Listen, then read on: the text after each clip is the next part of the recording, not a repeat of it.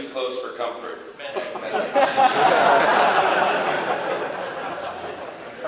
Well, you know, one of the things that our quartet prides ourselves on is that we really are children of Barbershop. All of us joined as kids and have sort of grown up in Barbershop and are very interested in it. It just kind of flows through our veins. And a lot of you know that I did my dissertation. I am a PhD in music. I know.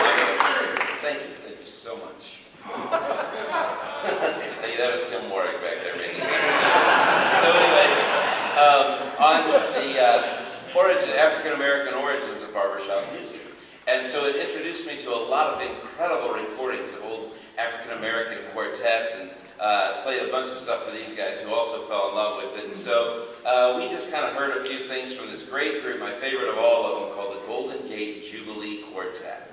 And they started actually in the 30s as a true barbershop quartet in a barbershop, as a matter of fact, and then just kind of, went off into Jubilee singing and became extremely popular radio singers and sort of, I think, sort of contemporaries, but maybe precursors to the Mills Brothers.